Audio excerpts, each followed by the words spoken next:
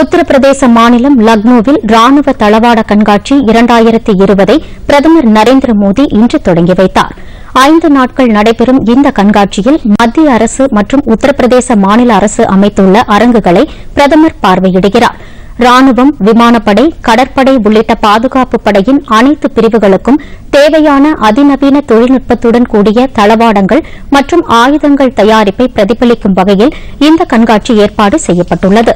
இந்த ராணுவ கண்காட்சியில் கடந்த ஆண்டை விட இந்த ஆண்டு கூடுதலாக வெளிநாட்டு நிறுவனங்கள் பங்கேற்பதாகவும் முதல் முறையாக 30 ஆப்பிரிக்க நாடுகளின் பாதுகாப்புத்துறை அமைச்சர்கள் பங்கேற்கும் இந்திய ஆப்பிரிக்க மாநாடு நடைபெற இருப்பதாகவும் செய்திகள் தெரிவிக்கின்றன. இந்த ராணுவ தளவாட கண்காட்சி நிகழ்ச்சியில் மொத்தம் 40 நாடுகளைச் சேர்ந்த அமைச்சர்கள் பங்கேற்க இருக்கின்றனர். பல புரிந்துணர்வு ஒப்பந்தங்களும் மேற்கொள்ளப்பட உள்ளது. இதன் மூலம் பிற நாடுகளுடனான இந்தியாவின் ராணுவ ஒத்துழைப்பு உறவு மேலும் வலுப்படும் என்று எதிர்பார்க்கப்படுகிறது.